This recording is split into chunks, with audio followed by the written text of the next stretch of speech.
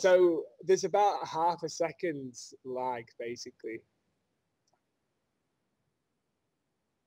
Exactly. That's it's the theory of relativity. we're both out in comparison. Yeah. I mean, basically, as I say, once it's going, you can't even really notice. And the fun part is to get the projector with you on it from our point of view and us on it from your point of view. And then it kind of looks like you're in the space with us and we're in your space. That's when it gets fun. And then the words